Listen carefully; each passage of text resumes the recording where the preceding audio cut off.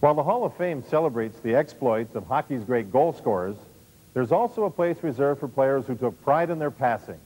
One of the best playmakers the game has ever seen was Andy Bathgate. Here's Kelly's shot.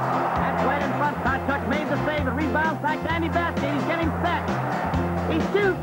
Oh, he scores. He caught the short side. An excellent shooter and strong skater, it was his intuitive passing that set Bathgate apart.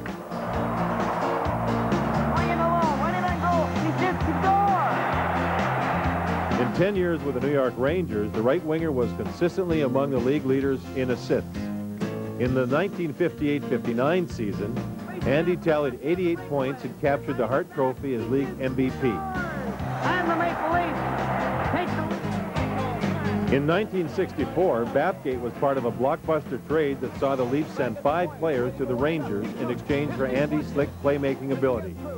The trade paid immediate dividends as the Leafs won their 3rd consecutive championship with Bathgate as a key contributor. The Leafs win the Stanley Cup. Over 17 seasons with the Rangers, Leafs, Red Wings, and Penguins, Andy led the NHL in assists 4 times.